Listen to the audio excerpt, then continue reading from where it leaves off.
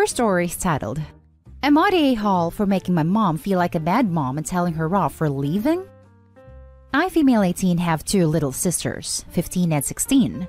My mom had an affair when I was 14, which caused my parents' divorce, and she later remarried her husband. He has a hell of a lot of kids, 7, 8, 10, 12, and 13. My mom never even gave us a chance to get to know them or anything. We were just forced to move into a bigger house and call them family. I still live with my mom. Due to my dad in and out of the hospital, I was never able to live with him. Now, we can't even visit him because he's high risk and could easily catch COVID, so we're still figuring out how we can see him without risking his health. My mom pulled a stunt last Monday. She left with her husband for a week to have them time. She didn't say anything to me or any of the other kids until I called her asking where she was. She didn't even leave any money for us to shop for food. Yes, she left during a freaking pandemic. She returned literally an hour ago, 12 a.m., and I blew up at her because I missed work all week and might get fired. I missed practice and risked getting kicked off the team. And the three oldest kids, not my bio sisters, were so horribly behaved the entire week. I told her they're not my responsibility for one, and she knows I'm not comfortable babysitting anyone's kids except my sisters. I told her the next time she and her husband wanted them time to lock themselves in their room rather than leaving and being inconsiderate. She started crying and said I'm making her feel like a bad mom when she didn't do anything wrong. My aunt called me and said I'm grown and need to get over my little girl feelings and apologize to my mom because I was mean for no reason. I said I had a reason to be mean and I wasn't apologizing. I'm only now writing this because I feel like maybe I was over the top and a-hole-ish. So, am I the a-hole? Now for the top comments. Not the a-hole. Your mother was incredibly responsible. You have no obligation to tend to your younger siblings or the stepkids. Those children are her and her husband's responsibility. By leaving them like that, she was certainly behaving like a bad mom. Honestly, you would have been within your rights to call social services and report abandoned children, because that is what she did. She just walked away from a bunch of minor children without making any sort of arrangements for their care. She didn't even leave food for them. That is a failure for her most basic duty as a mother. You are your own person. You're not an extension of her.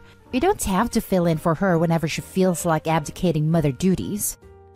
Honestly, you would have been within your rights to call social services and report abandoned children. Absolutely. If she does it again, call CPS.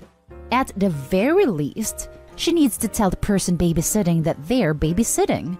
And make sure the kids have food. Gripes. This is the most horrifying and irresponsible thing I've ever read. And I'm so mad on behalf of the OP. OP, you are not the a-hole in any way. Is your mother insane? Not the a-hole. This was literally child abandonment. You may be 18, but you can't take care of 7 minors on your own. If she pulls a stunt like this again, you should call CPS. Absolutely this. I work in a related field and can confirm most states would take action to this behavior. OP, you're more of an adult than your mom is, and definitely not the a-hole. Not the a-hole. You're still in school and being made to babysit 7 children, and she has the audacity to say you were mean for being upset at her? Being in trouble for work isn't a little girl problem either. WTF. Edit. I didn't think this called for CPS, and I'm hoping she doesn't do it again so I don't have to call them. Plus, I think they tell who makes a report, and I don't want to go through that. I am saving to move out, but I'm back some money because I had to come out of pocket to order food the first few days, then buy groceries. I also don't want to leave my sisters until at least my baby sister is 17. My cousin, aunt's daughter, has joined in and called me a child, she's 20, and a bad daughter for making my mom feel bad about having fun. My step-sibling's bio mom is an addict. I don't know any of her info anyways to get in contact with her. Edit 2. So, I told my mom the funds I spent the week she was gone, and she's going to pay me back for that. My boss texted me not to come into work, and I think that translates to, I'm fired. So, someone asked why I missed work when my sisters could have watched them. Well, the 7, 8, and 10 years old have online school, and needs help with the class setup and doing work, and my sisters have to go to their classes too. I see someone suggest I get custody of my sisters and live with my dad after isolation. I like that idea, and I'll have to talk to him about that. I will think about the CPS issue. The whole thing is just terrifying. Now for the next story. Am I the a-hole for telling my mom I'm not giving her any baby updates? I'm 32 weeks pregnant with my second baby. Last scan was diagnosed with a defect showing left lung isn't growing well. Heart's not in the right spot and will require intubation and ventilation at birth and surgery shortly after. This means NICU time as well. We told our parents when we found out. My in-laws offered support and asked if we were going to make this news public. I said I'm waiting for follow-up tests to see how severe the prognosis is. I'm a very private person and hate putting my life out there to elicit sympathy. They ask if they could tell any of their friends if they ask how the pregnancy's going. They have a very tight-knit group who raised families together, and it isn't uncommon to share this type of news with each other. I told my mother-in-law that I don't mind if she discusses it with some of her closer friends because they've been indirectly involved in our life through her. Many brought meals when my first was born and checked on me when I was going through postnatal depression and anxiety. 2 days after the diagnosis, I got messages out of the blue from my family, who I haven't spoken to in years. The extent of our relationship is the occasional reaction to a post in social media, but never messages or questions about my life. Some of the messages were straight up to the point, "Your mom said something was wrong with your baby?" with questions that I don't have answers to, but others were like, "It's been a while. How are you?"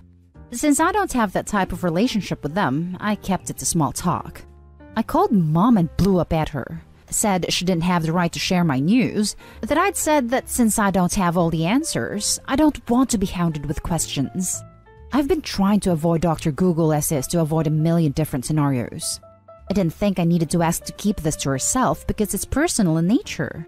She said, "I just sent out a message asking for prayer. So-and-so's a nurse said you need to go see X specialist for another opinion. You're being extremely selfish and ungrateful towards people who want to support you." Then ended with, "F it. Since you can't appreciate support and don't value a lifeline, just let me know when your baby's born. I don't want to hear anything else." I said that worked for me. Now I'm getting calls from family saying that I've really upset her, that I should let her know how things are going because she's really stressed out about her granddaughter. Part of me thinks I may have overreacted, and my husband said that I was so different to his parents than I was to her, but I genuinely appreciated that his parents asked permission about how much they were allowed to disclose, whereas my mom instantly made it all about her pain and worry. Am I the a-hole? Not the a-hole. It's really unfortunate that you and your baby are going through this. It's not fair your mother broke your boundaries and is allowing her family to guilt trip you. You're freaking pregnant. The last thing any pregnant person needs is stress and turmoil, let alone someone with a difficult pregnancy. If they can't respect boundaries, they get put on a tighter leash. If mom is worried about her granddaughter, she can support her by not being an a-hole and stressing you out. She said it herself. Only tell her when baby is born, so if that's what she wants, it's her own fault. Stay strong for the baby. I hope you both have a safe pregnancy. My husband said that I was so different to his parents than I was to her. Something tells me there's more to this if her husband brings this up. There's two sides to every story. Am I the a-hole? No. But, as a fellow expecting mother in a current and high-risk pregnancy, let me tell you that this isn't really, or rather ought not to be, about you being angry with your mom and annoyed with your previously distanced family for now showing up with a million questions and unsolicited advice. Don't get me wrong, that stuff is all truly agitating. But it's not what you should be focused on. Focus on yourself and the life you are carrying. Do what works for you. Stay away from social media. Don't answer the phone or texts if you don't want to talk. Be selfish. You have the right and the obligation to be selfish right now. If you are happy with your team of treating physicians, stay the course and put your trust in them. If you have doubts, seek out referrals from known and trusted sources and feel empowered to make whatever changes to your medical team you need to in order to feel the most comforted during this time of uncertainty and distress. Not the a-hole, but also don't worry about it. Worry about taking care of you and yours. I'm sending you strength and support. Just let me know when your baby is born. I don't want to hear anything else. If she didn't mean it, she shouldn't have said it. All you did was agree with her. Not the a-hole. The next story is titled, Am I the a-hole for telling my brother that my niece and nephew weren't the first things on my mind when shopping for home decor? Okay, so I finally got to move back into my apartment and properly furnish it and decorate it. I had a damn good time buying a bunch of stuff, especially plants. I spent all weekend decorating my apartment and liked the outcome of it. I posted pictures on social media of my favorite rooms, living room and my bedroom. In the living room, I have plants up, a rather large bookshelf, and on the lower shelves are my trophies. You know, not baby-friendly. My apartment isn't baby-proofed at all, and won't be until I decide I want a baby. My brother called me and asked to see my apartment, so I showed him all of it. He seemed hesitant about something, so I asked what the problem was, and he said, "It's nice, but that's not exactly child-friendly." I was confused and asked him to elaborate. He says, "Well, what if niece and nephew spends the weekend over? They'll ruin everything because they have easy access to it." Instantly, I got annoyed. Like, I understand his point, but my thought process wasn't, maybe I shouldn't get this because niece can get into it easily. It was me buying things I want because I liked it. So I told him that, I said, niece and nephew weren't the first things I thought about while shopping, and he hung up on me.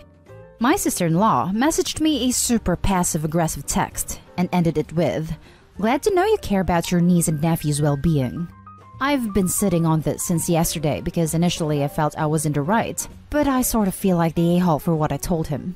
Am I the a-hole? Edit. I feel bad not replying to everyone, but the most asked is if I watch them on weekends before I moved. Yes and no. I watched them when they visited my mom and I still live at home. Other than that, I didn't. And I never told them I'd watch the kids when I moved. And my niece is 5 and nephew is 3. Not the a-hole.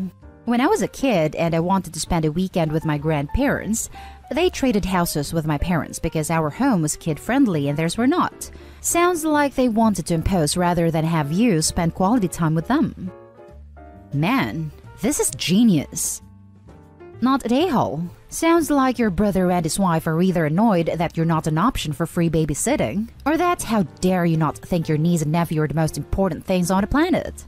The fact he went instantly talking about them staying with you shows it's likely the former.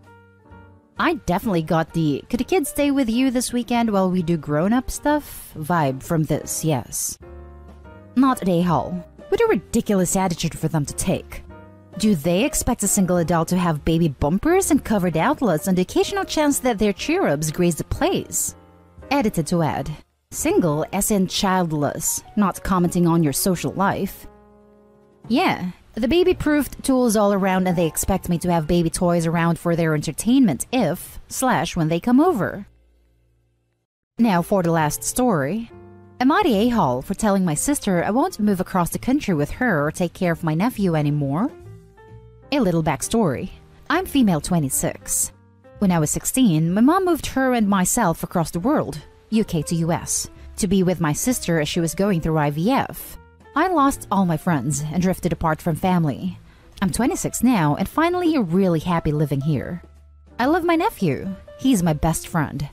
I was technically his nanny for about a year and we are super close. Usually if I'm not working, I'm with him. Camping trips, theme park trips, adventures together.